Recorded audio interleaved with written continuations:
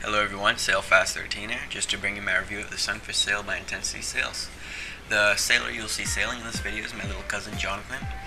He just got into sunfish sailing. He didn't want to be using his race sail for when he was practicing learning about the boat, so I just got him the laser sail by Intensity, so I recommended that he get the Sunfish one.